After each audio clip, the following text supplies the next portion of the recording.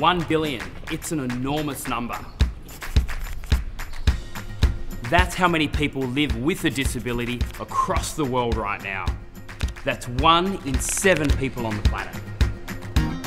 It should be common sense that all of us, including people with disability, have huge potential to contribute to our families and communities. We each have the right to lead full lives with equal opportunities and live free from discrimination and exclusion. But today, let's just stop and think about what living with disability is like for those in the world's poorest countries. The reality is, people living with a disability are often being left out from school, from work and from healthcare, and so run a much greater risk of living in poverty because of their disability. But here's the kicker. Millions of people who live in poverty run a greater risk of disability because of things like dirty water, malnutrition and unsafe working conditions. So if you have a disability, you're more likely to live in poverty. And if you live in poverty, you're more likely to have a disability. It's an insistent, unfair cycle that traps and continues to marginalise those who are in it. But there are actions that will end the cycle.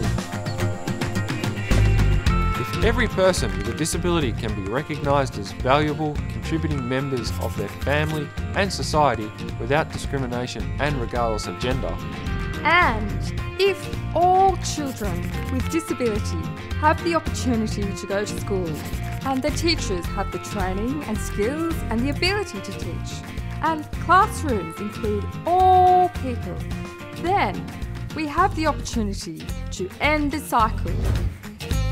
If every person with a disability has the opportunity to work and generate income, rising above stigma and negative attitudes.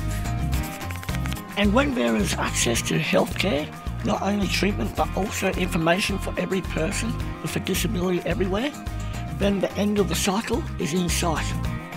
The rights of people with disability all over the world need to be championed by a world of people. People like you and me who are prepared to end the cycle.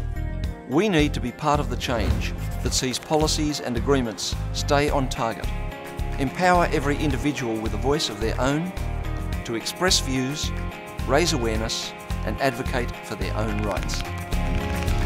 Until all these things happen, we're missing the opportunity to make real and lasting changes for some of the world's most marginalised people.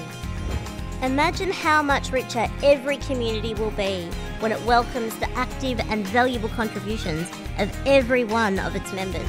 So get involved, raise your voice, become part of the change, end the cycle.